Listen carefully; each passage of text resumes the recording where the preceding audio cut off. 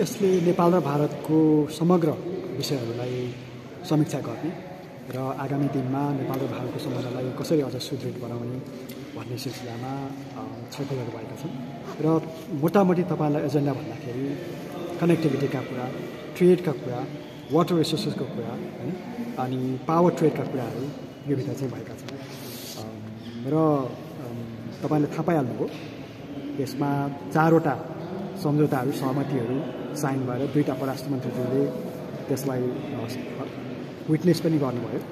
2टा देशका प्रहरीहरूको बिचमा त्यो सम्झौताहरू आदान प्रदान भयो र त्यस्तै गरेर तपाईँले थाहा पाउनुभयो 3टा major transmission line cross border transmission line 132 kV transmission लाइनको आज उद्घाटन भएको छ र सँगसँगै आज भारतले नेपालको जुन हालसालै गएको भूकम्पमा सहयोग स्वरूप 1000 करोड नेपाली रुपियाँ सहयोगको घोषणा पनि गरेको छ। तपाईँले थाहा पाइसक्नुभएको।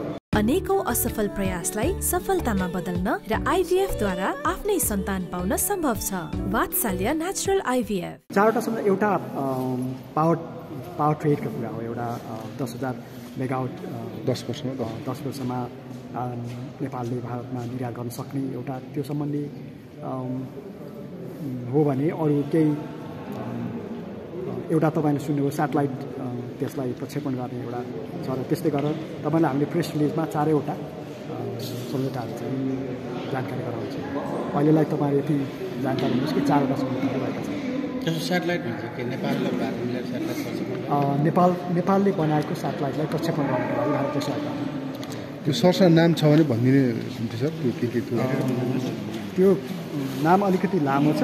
जस्तो चाहिँ एउटा agreement between Government of Nepal and Government of India regarding Indian grant assistance for implementation of high-impact community development projects, agreement between Government of Nepal and the Government of India on long-term power trade, and the third one is agreement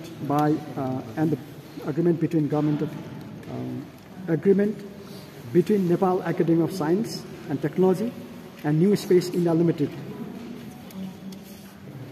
under the Department of Space, Government of India on behalf of Indian Space Research Organization for launching of manual satellite.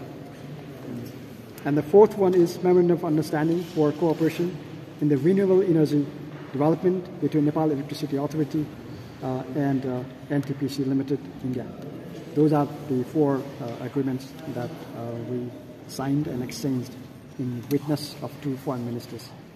अनि अर्को 3टा जुन भनेको थिएँ नि मैले त्यो प्रसारण लाइनको 132 kV प्रसारण लाइनको क्रस बोर्डर ट्रान्समिसन लाइनको चाहिँ एउटा रसवल परवानीपुर लाइन, अर्को सेकेन्ड सर्किट अफ कतैया कुसा र थर्ड चाहिँ नौतनवा मैनवा लाइन। यो 3टा 132 kV प्रसारण लाइनको आज इनोग्रेसन भएको छ।